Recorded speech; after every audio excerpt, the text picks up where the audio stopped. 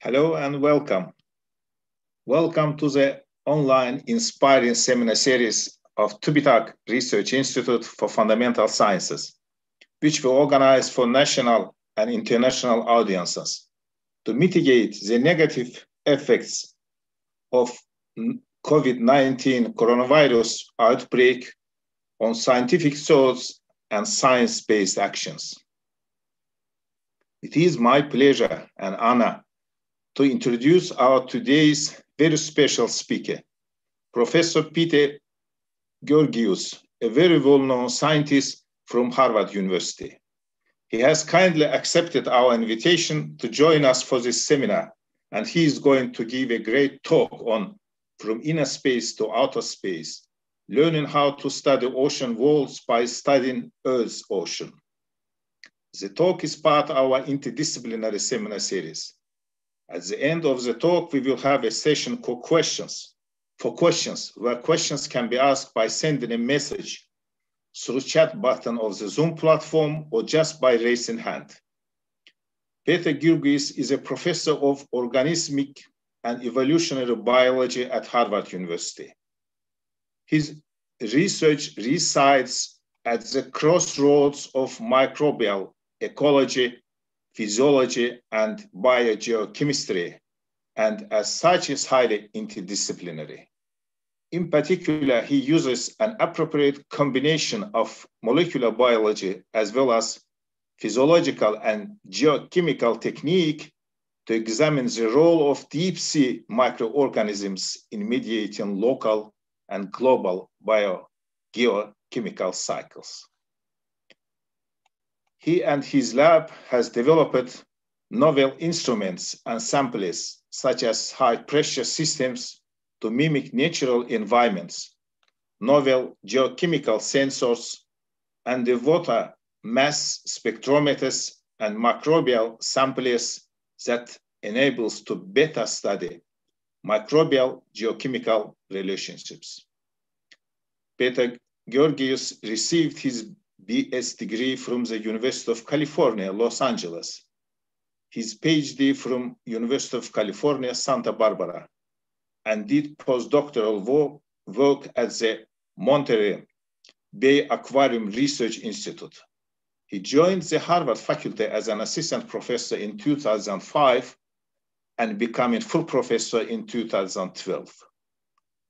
Professor Peter Girguis has received a number of awards, including 5 consecutive years of commendations for distinguished teaching, the 2007 and 2011 Lindbergh Foundation Award for Science and Sustainability, and 2010 honorable mention in the ENI International Energy and Environment Award. At this point, I want to thank once again Professor Peter Girguis for joining us and look forward to his talk. Peter, you're welcome, please, to begin your talk. Oh, thank you very much for the very kind and generous introduction. If you will give me a moment, I will get the slides going. Yeah, sure, please. Okay. I hope everything looks good. Yeah. All right. Well, thank you again. It's perfect. Thank you for the wonderful introduction. It's very kind. I am very happy to be here, and thank you all for your time. I do appreciate the invitation. I only wish I could have visited you in person, but perhaps with a bit of luck for us all, we can do this. Sure. So I am boy, where shall I start? I shall start with this. I am a person who grew up in Southern California. I was sharing earlier that my family is from Egypt, and I ended up being born in California, living on the ocean, and fell in love with the idea of exploring the ocean, this world around us. As I went through my education, I began to realize that we are not very good, frankly, at studying life in the deep sea. We can sail out on a ship, a small boat, a big ship, and we can study on the surface. But we cannot really easily study the many extraordinary organisms that live in the deep ocean. One of the things, and I will touch upon some of the tools we've developed to do this, right? But the other thing that I have realized over the last several years is that there is a growing interest in studying the oceans in our solar system, the other oceans. There are moons around Jupiter and Saturn that have oceans. We're very comfortable, confident saying there's likely water on these. Now, water is not, there is no shortage of water in the universe. It is finding a liquid ocean on a moon is very exciting, and I'll talk a little bit about that as well. But what I hope to share with you today is a bit about the research we do and why we do it, and the tools we have developed to do this research, and how we are using these oceanographic tools to support the United States National Aeronautic and Space Administration, or NASA, to support them in their mission. Now, I am also, as we was talking with earlier, I'm excited to, of course, be speaking with you because Turkey has a long history of doing marine research and really excellent work in the Black Sea and in the Mediterranean. And as I understand it now, your president is excited about having Turkey develop a space program or a space presence. And if I understand correctly, has been speaking with Mr. Elon Musk about Turkish astronauts and the like. So this is a very exciting time around the world for ocean and space exploration. So with that being said, I will proceed here. I'd like to start with this slide. This is a quote from an author. He writes science fiction. And Arthur C. Clarke, this famous science fiction author, said, it is inappropriate to call our planet Earth when it's clearly ocean. And I love this. It is a fact. The deep sea alone is 80% of our planet's living space. This is an amazing number. 80% of any place on Earth that is habitable is deep sea. Well, what is deep sea? That is ocean deeper than 1 kilometer, which means it is always without sunlight. And very likely it's cold.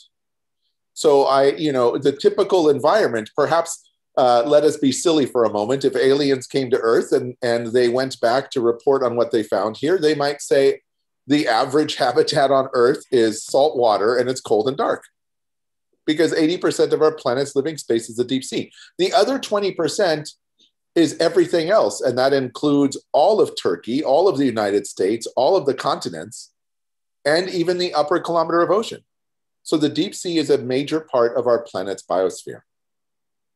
Now, human beings, frankly, civilizations and humans evolved around the ocean.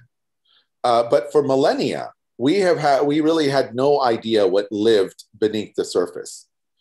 And it wasn't until this expedition, this Challenger expedition of 1872, that humans decided to go and really look for life in the deep sea in a very systematic way. Now, there were some expeditions before this where people started looking for living things in the deep ocean. It was rather controversial. And so this group of scientists, 6 scientists, 12 officers, and about 120 military service sailors went out on this military ship, turned it into a research lab, and began studying the ocean for 4 years. This is the Challenger expedition. Now, the scientists on board did not have the benefit of picking up a phone and placing an order for a piece of equipment or walking down the hall. They had to design and build many of their new tools. They built a thermometer that they could lower in the water. And then this is a very smart design. It is a glass tube shaped like a U, so if you can sort of see my finger here. And they would lower it in the water. It would measure the temperature And then they would flip it over by pulling on a rope, and it would preserve the temperature record at that depth. Genius. They made nets, they made water sampling bottles and gas analyzers. And all they did this on board the ship. It is amazing to me today that their legacy, their influence is still evident. Today, of course, we still take temperature, a very important part of oceanography, and it is digital, so it's not exactly the same. Our nets have not changed very much. Our water sampling bottles, not changed very much. Even our gas analyzers, they have, of course, become electronic, but many of the principles are the same. Why is it, though, that we still use these tools and we know so little about the deep sea in particular?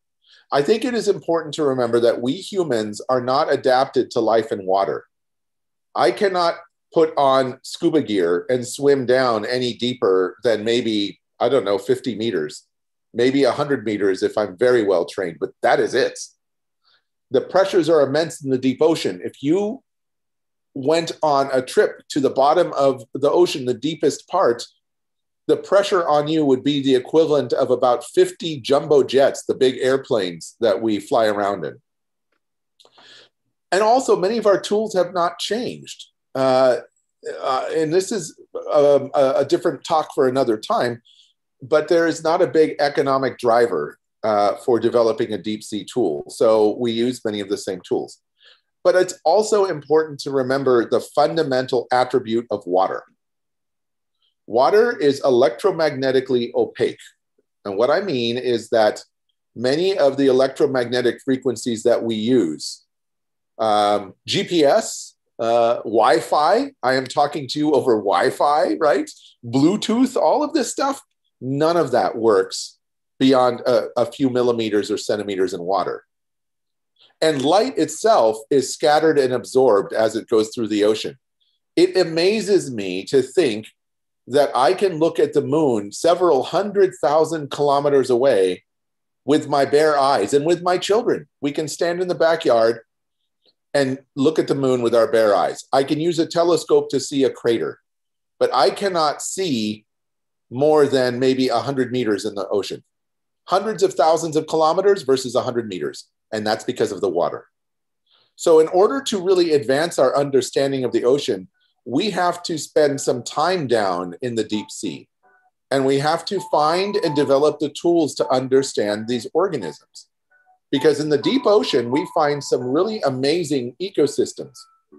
What you see here are some of the hydrothermal vents that we see that are down there in the deepest part of our ocean.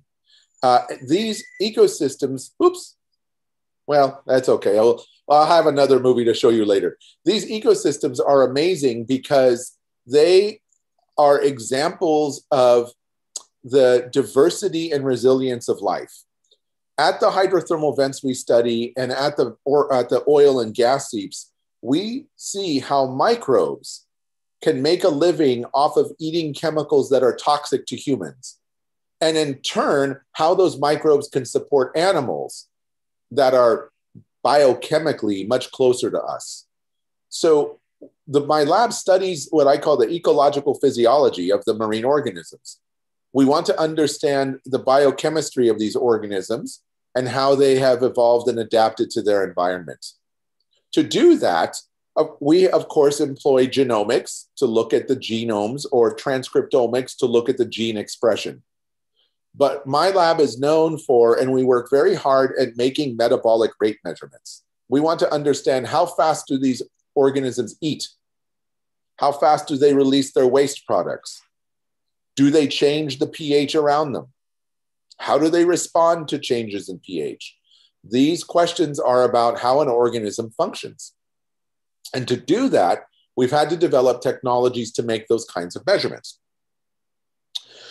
So I'm going to go through and show you some highlights of our tools, and I hope you will forgive me. I may go a little quickly through some of the tools so I can share a bit more of some of the science with you. But I want to tell you about some of these tools and some of on how we use them for research.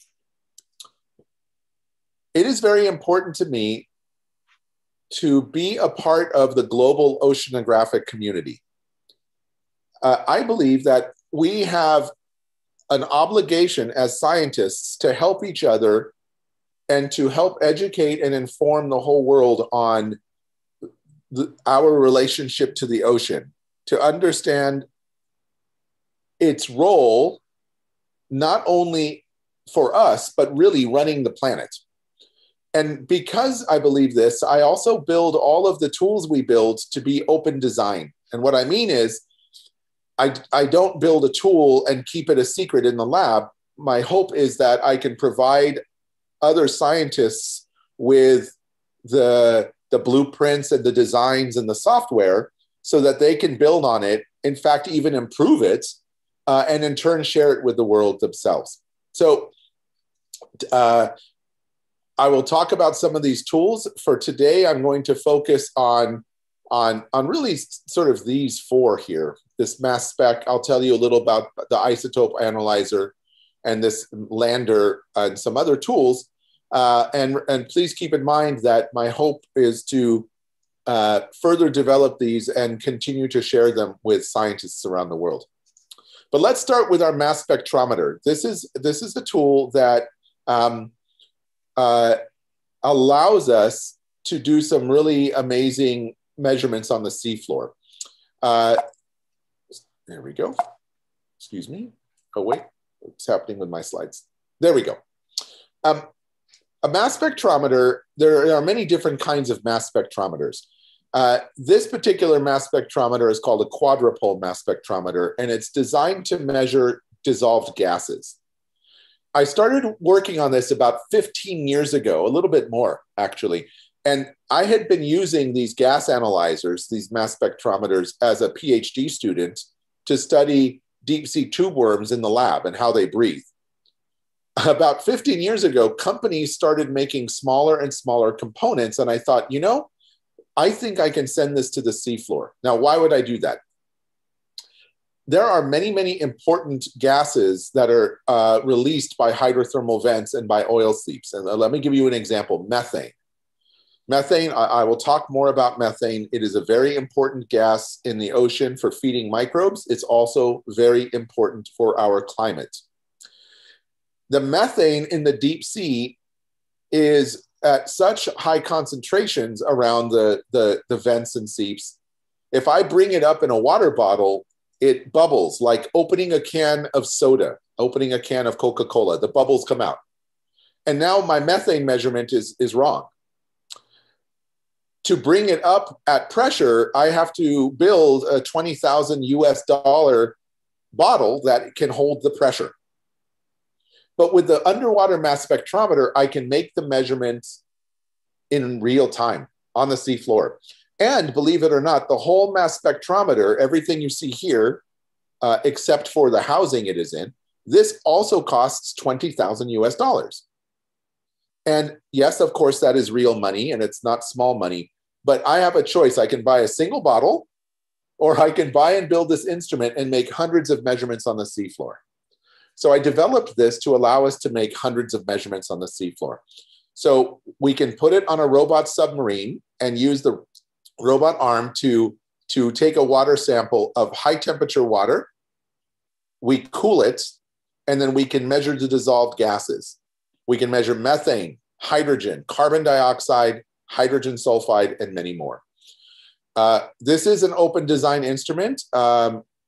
Scientists in Germany, France, Japan, I think, Germany, France, Japan, and other US nations, and I'm missing a country, I'm sorry, but have built these for themselves now. They've reached out to my lab. We've provided them with drawings and some guidance, and they are building and running their own and improving on it. So I'm very excited about that. And this is just examples of how we use the instrument. Sorry for the many words, but the idea is I can go down to a hydrothermal vent, these beautiful vents you see here, and I can use the robot submarine to make a geochemical map. I can make measurements all along this over several hours and come back with a geochemical map. And if I integrate the concentrations, and if I measure the flux, the fluid flux coming out of this, I can start to estimate how much hydrogen is being eaten by microbes, or I can estimate how much methane is being made by some other microbes. So it's a very powerful tool for making quantitative, for doing quantitation of gases in the seafloor. Another example from our mass spec where we can go through and make these measurements and again, try to understand what microbes are eating the methane or producing it, or even what animals might be consuming oxygen, for example, and so on. Now, switching gears a little bit, and I will start to go a bit faster, we also look at isotopes. And as many of you know, I imagine, the isotopes are important in telling us about the origins of a gas. So for example, methane has different amounts of carbon-13 in its, if it's made by microbes or if it's made by a volcano. So we developed an isotope analyzer that allows us to measure the isotopes also on the seafloor. And we go down and it, very much like the mass spectrometer, we can collect methane bubbles or gas bubbles and start understanding how much methane comes from microbes and how much from the volcano. This is important too, because the volcanic methane sources are, you know, it's an abiotic reaction.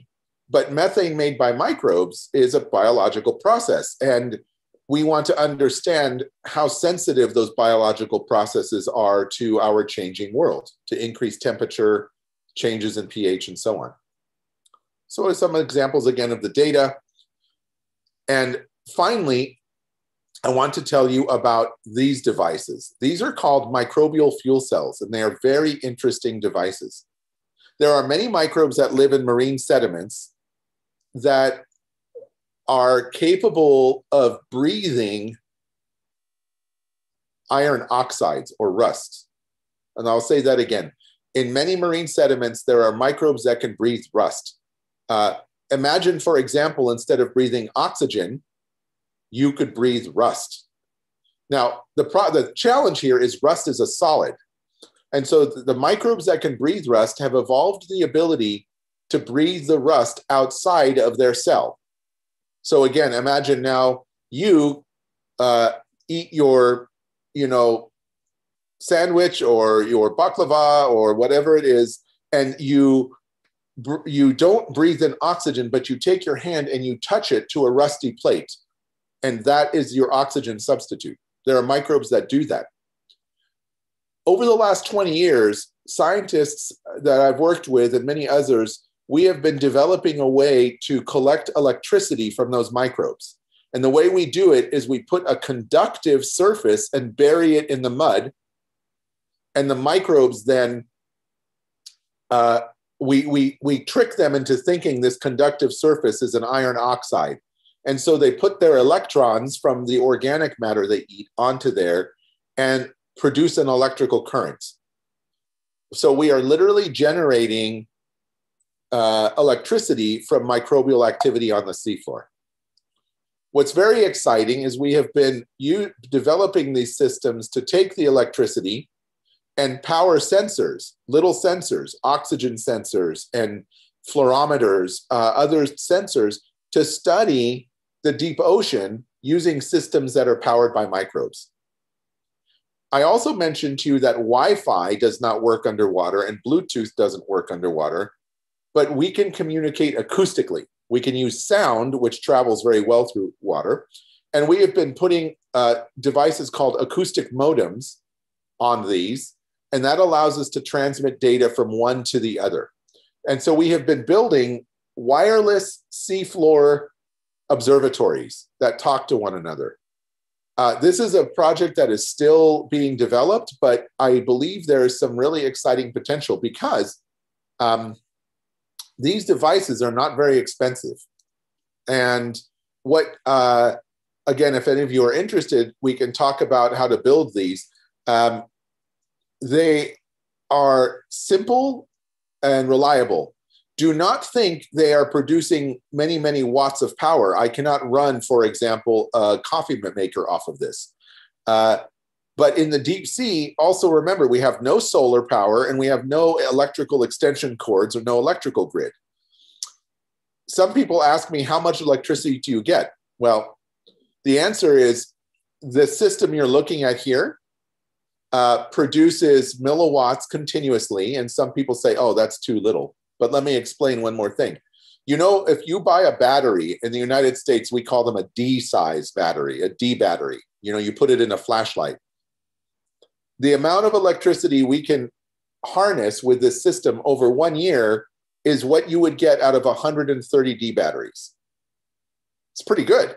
So if you can start thinking of devices you could power off of a D battery, a temperature sensor, an optical sensor, even this acoustic modem, you can power them with these microbial fuel cells by managing the electrical power. So it's a very exciting tool for management and observation. Now, I want to tell you a little bit about this. This is perhaps our most advanced system so far. This is a device that NASA has funded. They funded my lab to build this. This is, we call it the Autonomous Biogeochemical In Situ Sensor and Sampler. It's a big, long name, but or nickname it the Abyss, which is another word for the deep sea. This is about a 2 meter by 2 meter by 3 meter device that we deploy off of a ship to the seafloor with lots of batteries and all of our most advanced sensors to study the ocean ecosystem. In a way, this device is like I took my whole lab and made it waterproof and sent it to the seafloor. Why did NASA want us to do this? NASA works in space, and they know very well how to study processes in space. They know very well how to study processes on the moon or on Mars, but water is their enemy. When I talk to NASA engineers and I say I put a mass spectrometer in the water, they look at me like I'm crazy. Of course, I look at them and admire their work, but they do not know how to work in water. So NASA funded me and my colleagues to build this system so that we can develop robotic tools that they might use on the ocean worlds. Now, this is so big and heavy, of course, they would never send this, but we are developing sensors and we are developing software and we are understanding which tools are most important and why. And that is really critical. The other thing we are focusing on is communicating underwater. Again, remember, Wi-Fi does not work, Bluetooth does not work. And remember, we can also talk to the spacecraft on Mars. It takes 9 minutes to get here, but we still talk to them all the time. If NASA puts something in an ocean around Jupiter, they cannot use the same technology. So a lot of what they did is funded us to develop these technologies. I'm going to ignore most of these just in the interest of time so I can share some science. But I want to tell you about one technology called an optical modem. Now, many of you who are maybe my age probably had a computer where you had to dial a phone number to connect to the internet, right? This was before cell phones and Wi-Fi. That is a modem. I mentioned acoustic modem underwater. That is a modem that makes noise and sends it through the water. We're developing an optical modem. This is a device that uses light to communicate underwater at broadband speeds. It's absolutely amazing because it is now high fidelity Wi-Fi communication through light. And that has been a major game changer because it allows us to communicate video and images wirelessly. And that's what NASA is excited about. NASA, of course, cares about methane because those gases are found, we believe, on many of those outer moons. So our first research project is deploying the Abyss to methane sites. And so now I want to tell you a bit about our science here. But before I do that, I'm going to show you a picture of the lander. We lower it from the side of the ship and it falls down on its own. We put down 2 submarines. One of them can come here and look at it and the other one is taking the picture. We make sure it's operational and then we leave and it runs like a robot on the seafloor on its own. So I just love this picture. This is a very rare picture to have a submarine, a robot sub, take a picture of another robot sub. But it's really the data we're after. And methane is coming out of our seafloor from these gas vents and other natural features. This is natural, guys. Don't know, this is not something humans have caused. It's methane produced by microbes that comes up out of the seafloor. Now, scientists have been counting bubbles for many years, or trying to count the number of bubbles to estimate the methane flux. But when you are out with a robot submarine in a ship, you can only stare at these bubbles for so many hours, and then you have to leave, because the robot sub and the ship cost typically 60 to 70,000 US dollars a day. That is not cheap. So our first mission for the Abyss was to deploy it at one of these bubble sites, put the probe in the gas stream, and use the mass spec to look at the composition of the methane and how much methane is coming out. On our very first deployment at this methane seep, we put it down, and then we got some data that said the methane has stopped. So we went down, and there it is. So the methane bubbling is not continuous. That's already interesting information. And then, of course, it starts up a little bit. Let me show you some of the data. Do not worry about the concentrations, please. Just focus on the pattern, okay? What we're seeing up here, this pattern is the dissolved oxygen. This pattern is dissolved oxygen from a different sensor. And the blue one is the methane.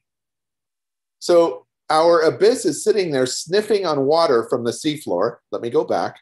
It is sniffing here, and there's very little methane, just the oxygen that's typical in the surrounding water. And then all of a sudden, it starts bubbling again. Boom, it goes up. The first thing that happens is the oxygen goes down, which is much more dramatic than we thought. And we're looking now at how much methane this represents so we can better quantify the methane flux. What was really exciting, though, is that at the same time the methane shot up, we measured a lot more nitrogen. This tells us that the bubbles that are coming out are not pure methane. Now, we've known that for a long time. We know that sometimes they have ethane and propane, and sometimes they have a little bit of nitrogen, but we're seeing a lot more nitrogen than we thought. 5, 10, maybe 15%.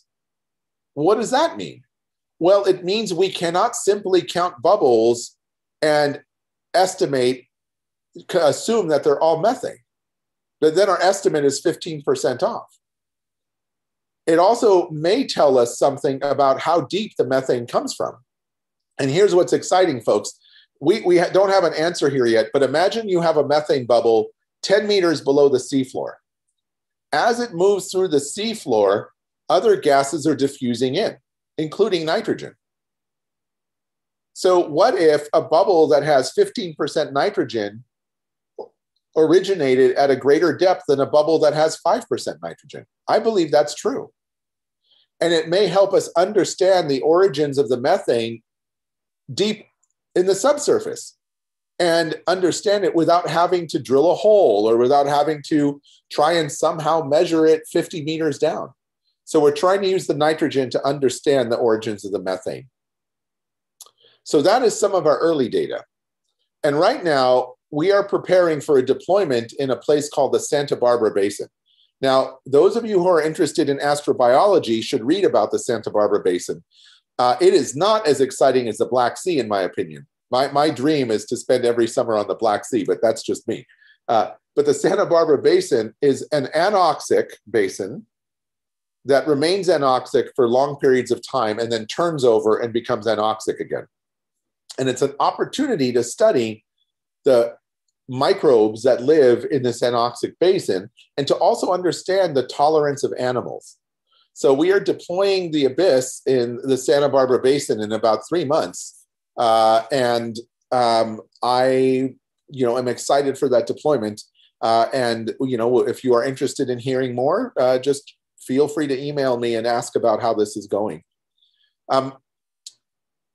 So I will leave the Abyss alone now and tell you a little bit more about methane again, and focus a little bit more on the microbiology.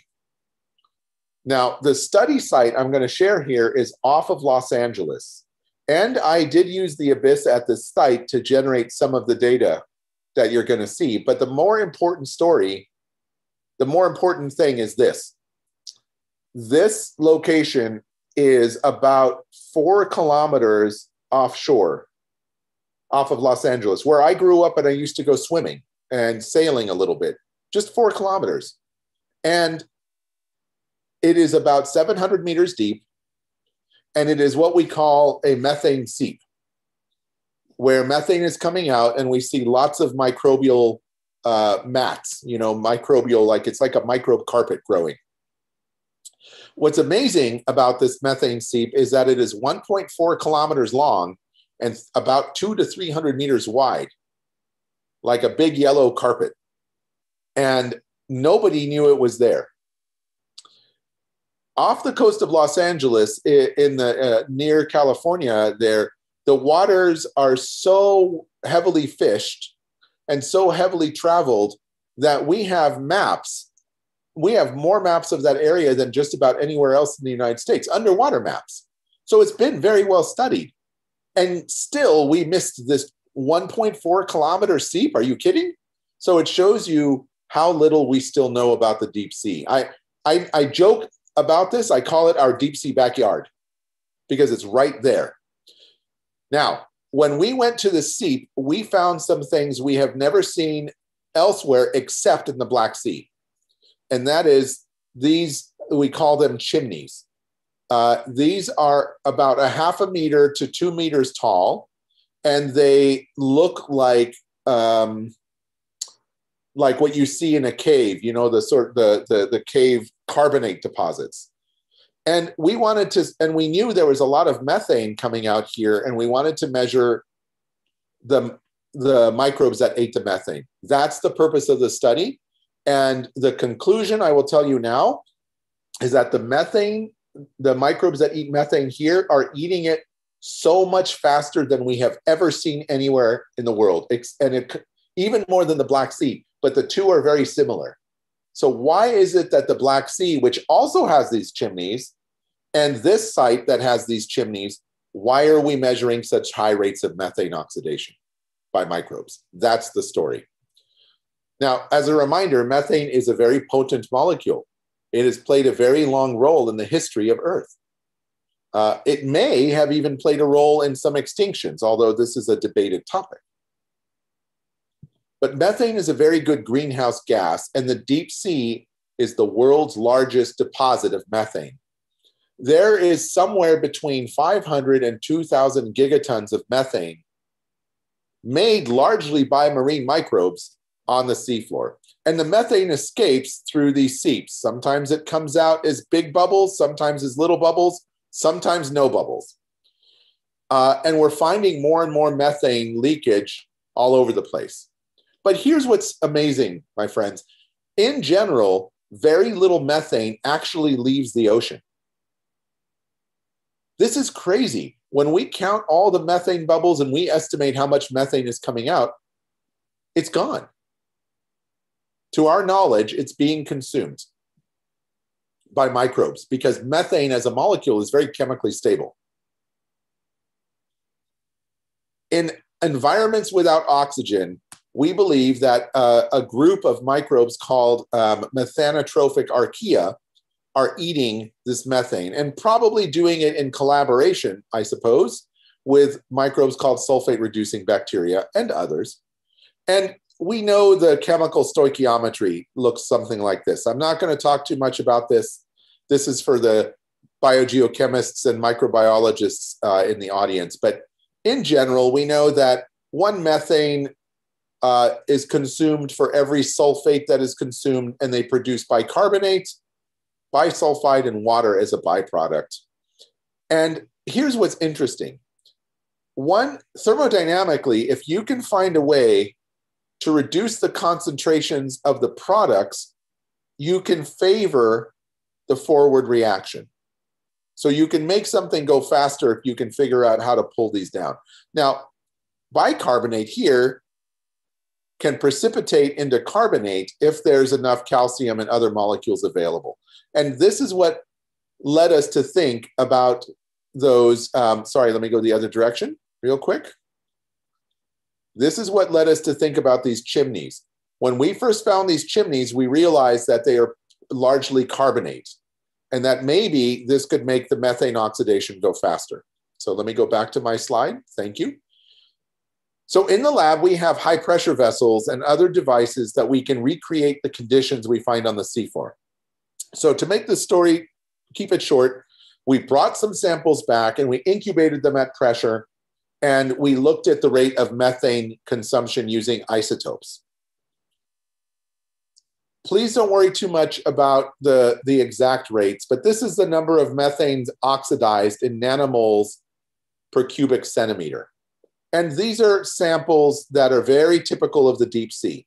So all of these numbers are very typical deep sea. So let's just say it's 40,000 nanomoles. When we look at the samples from the site called Point Doom off of California, we are now up in the 300, 400, 500, 600,000, an order of magnitude more than what we see down here. Excuse me. We also see that when we put the Black Sea data on here, the Black Sea hovers right about here. And so something about these carbonate chimneys is really making a big difference. Now, I had a chance to make a little three-dimensional video here of this carbonate chimney. I want you to see what it looks like up close. So again, this is about 1.5 meters tall.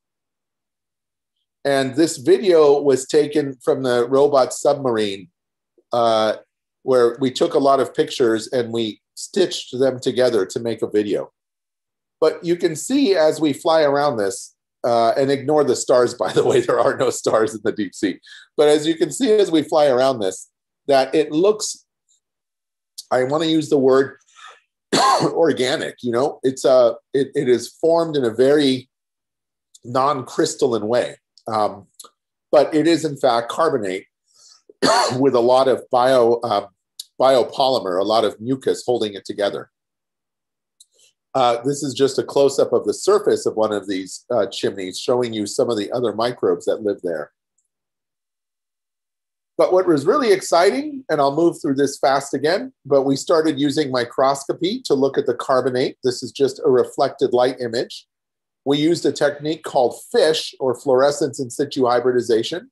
So anything that's in red here is the methane oxidizing archaea. Anything in green is the sulfate reducing bacteria.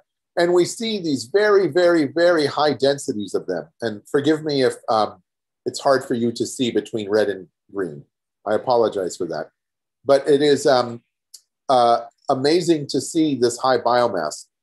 What was really amazing too is we saw a lot of the mineral pyrite. Now, pyrite is iron sulfide, and it is electrically conductive. Now, I mentioned before, there are microbes that can take their electrons from eating organic matter and putting it on iron oxide. We believe many of these methanotrophic archaea can take the electrons from methane and put it outside on a solid, or give that electron to their partner. So if that's true, this mineral pyrite, which we found in high abundance around these microbes, may act like a conductive network.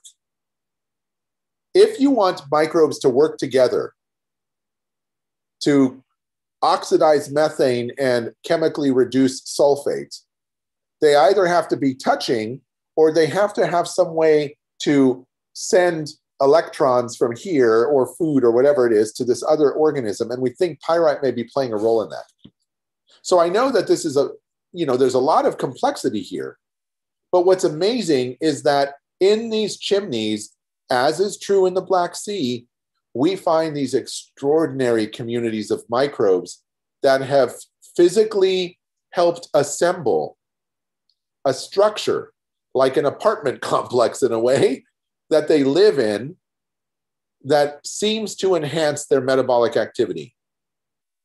Something about this chimney, this physical structure, is helping them do their job.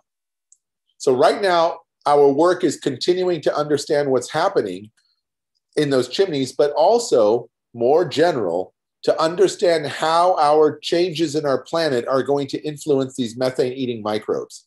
Are we going to see increases in methane production? What about consumption? And so on. So that we have a lot of interest in this topic. Now, as I wrap up, I just want to remind us all that as we think about worlds beyond Earth, it's important to remember that there really is water elsewhere in the universe. In fact, this picture is of this cartoon, which is, you know, an illustration, is designed to remind us that some quasars out there have so much water. It's 140 trillion times the water in our ocean. And on the right here, you see Earth in scale, at scale with these moons. And some of these moons harbor oceans that are much deeper than our own. This little moon up here, Enceladus, has an ocean that may be 3 to 5 times deeper than Earth's, and about the same volume of water. So Europa, another moon that very likely has some kind of liquid ocean. Titan has lakes of methane, which is amazing to think about. Now, are we going to find life on these outer worlds? I don't know. I have no idea. But here's the question.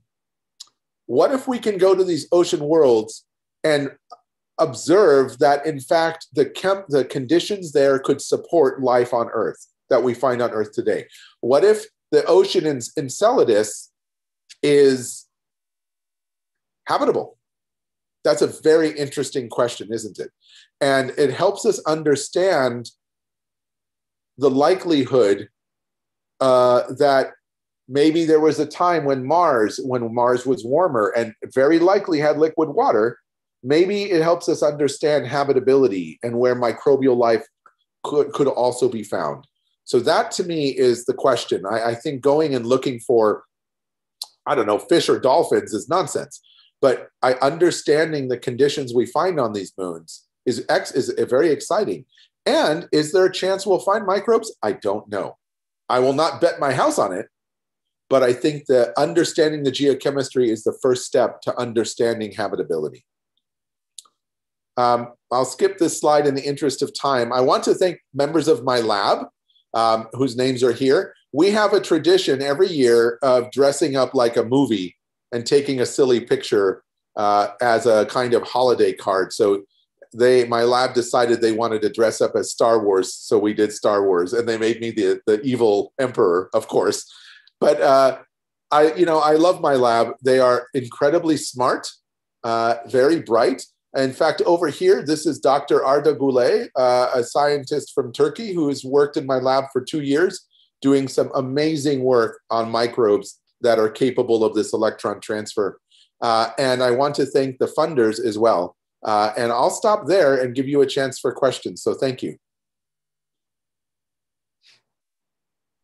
Thank you very much for this extraordinary, exciting, and comprehensive talk.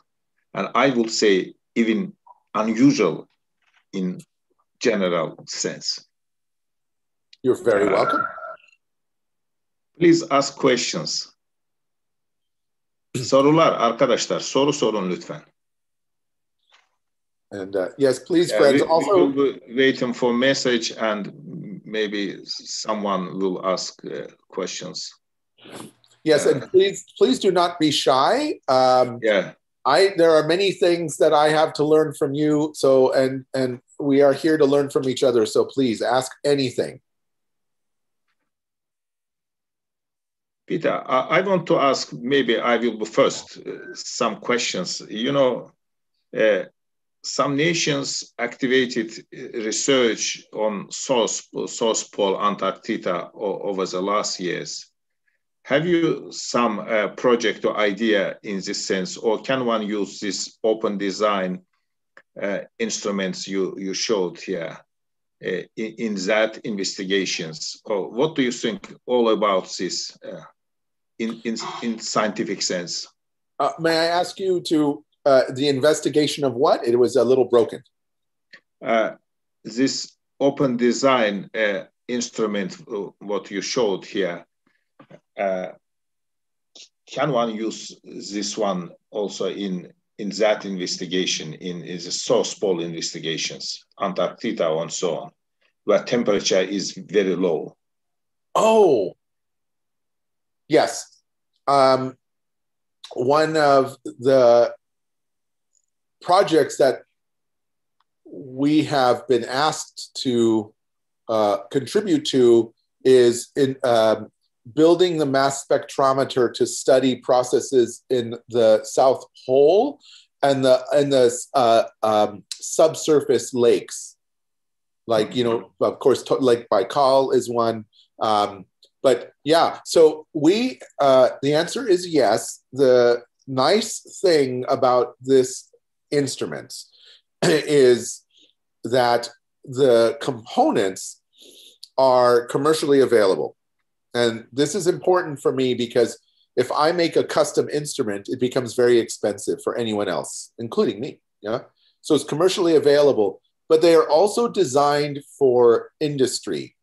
So they can operate quite easily to -20 degrees Celsius. They also sell heating jackets for them because some people use these at temperatures of -80. So again, if there is no shortage of electrical power, say you are doing this at the South Pole at a research station. So for example, I know Turkey has a polar station. Yeah.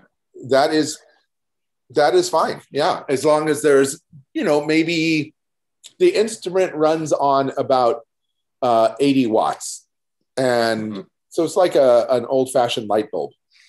So yeah, that should be okay.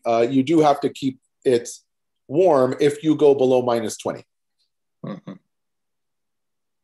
More questions, please. Yeah, anything. Or write message through chat button.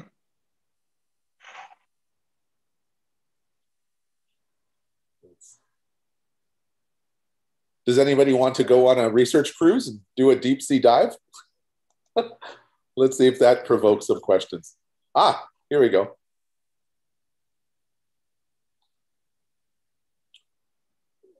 So please go ahead and ask your question. I'm sorry, I don't know how to pronounce your name. It's Gizem. Hi, Gizem. Hello. I want to ask one. I just wonder that how do you test your devices in lab for high pressures? Ah, this is a great question. How do we test our devices in lab for high pressure?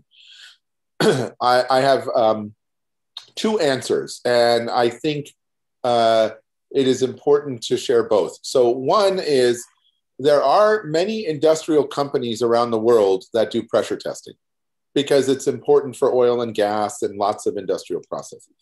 But Gizem, the more important thing to realize is many of you have access to pressure equipment in some way, but may not think of it as pressure equipment. For example, many universities have an HPLC, the high pressure liquid chromatography, sometimes in a facility. Most of those HPLCs are capable of generating pressures of around 300 to 300 atmospheres, or about, you know, maybe 35 megapascal or something like that. That is how I do it when I started the lab and I didn't have money. Not a lot anyway. I had money for salaries, but I had to find ways to buy equipment. I went on eBay, I did, and I bought old HPLC pumps for about $100 US because they could generate the 300 atmospheres. And I tested the most critical components in the laboratory with that. And then used those data to ask the Science Foundation for money to build the instrument. Does that help?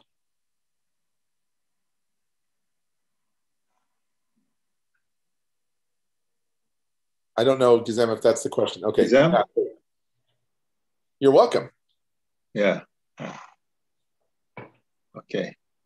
Any other questions? I can answer questions about the animals or the ecosystems or the technology.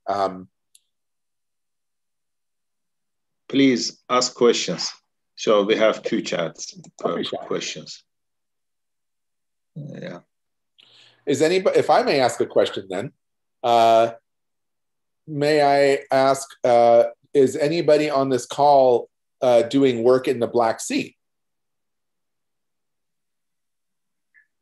Or interested in that? So many people participate through this YouTube, Facebook, so they cannot contact. Oh, directly. they cannot. Yeah. They may come to Zoom as well.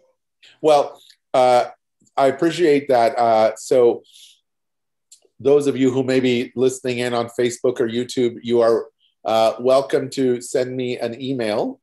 If you search for my name, you can find our university site, and I will do my best to answer your questions. But I do thank you all for the time. I really appreciate you being here.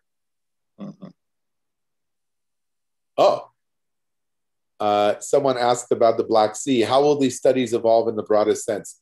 I believe, for me, the Black Sea is a very interesting world treasure in many ways, because it is home to very many unique microbial processes.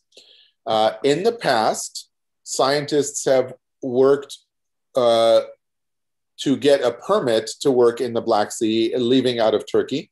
In my opinion, I would like to see the scientific community become much more collaborative. Let me give you a quick example. I had a research cruise 4 years ago in the South Pacific, and we were in the waters of the nation of Tonga. And we, of course, Tonga requires that we bring out an observer, which is fine, and in fact, great. But unfortunately, the observer that came out was an economist. And I think we could be much better as a global community of inviting Tongan scientists on the cruise. This was true in many of the Black Sea expeditions. They have, of course, had to get permission from Turkey and bring out a Turkish scientist, one, or maybe a Turkish government official.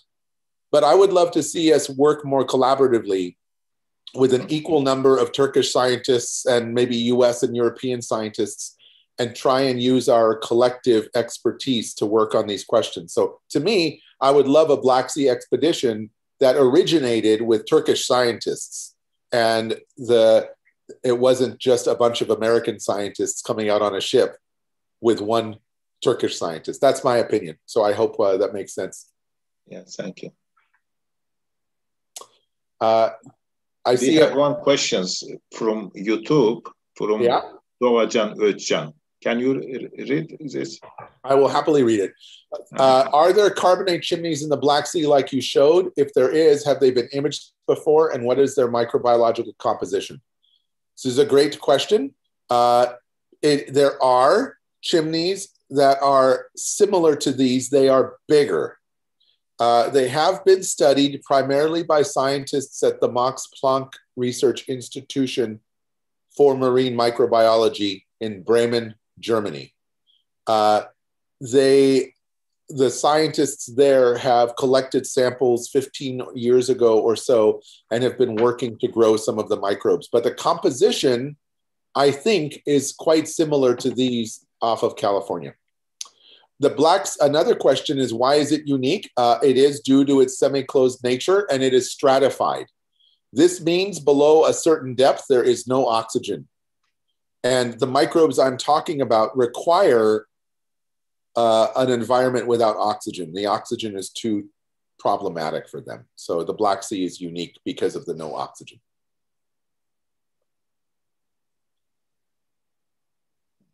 Thank you for the questions. Those are great.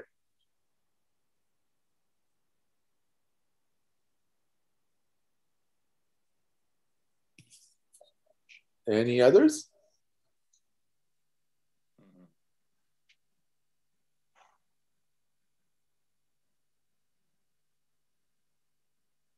Okay.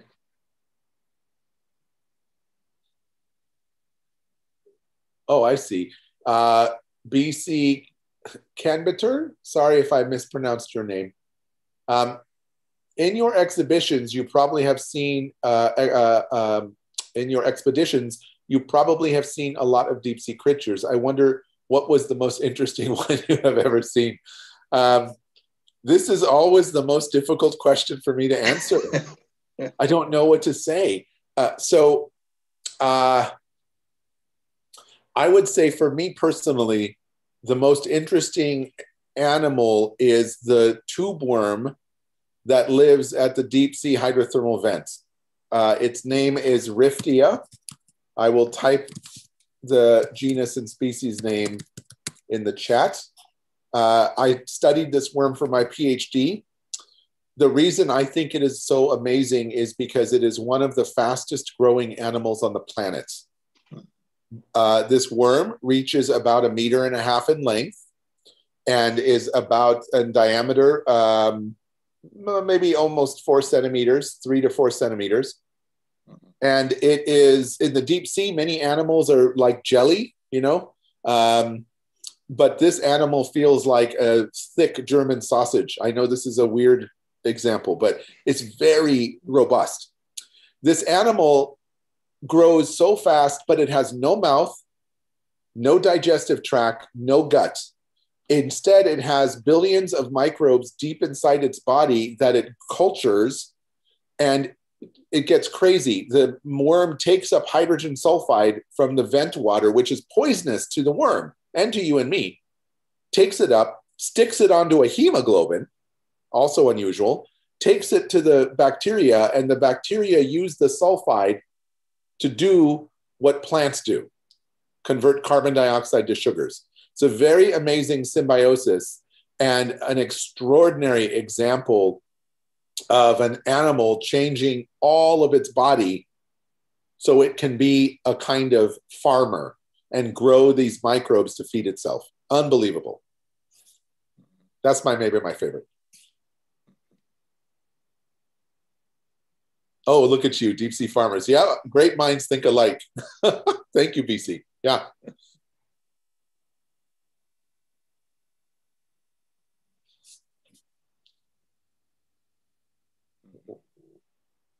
All right.